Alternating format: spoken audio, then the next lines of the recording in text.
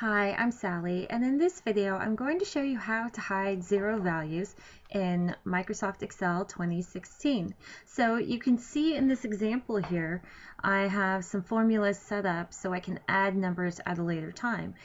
Since I don't have any numbers in there right now, it's causing zeros to show up, and I don't want zeros there. So it's really easy to get these to not show up. Just go up to File and then Options, and then down to Advanced, and then scroll down to Display, and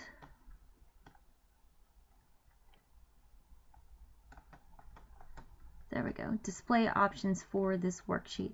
So right here, show a zero in cells that have zero value, so go ahead and uncheck that box, click OK, and they're gone. Easy as that. Thank you for tuning in. Don't forget to subscribe to my channel, and have a great day.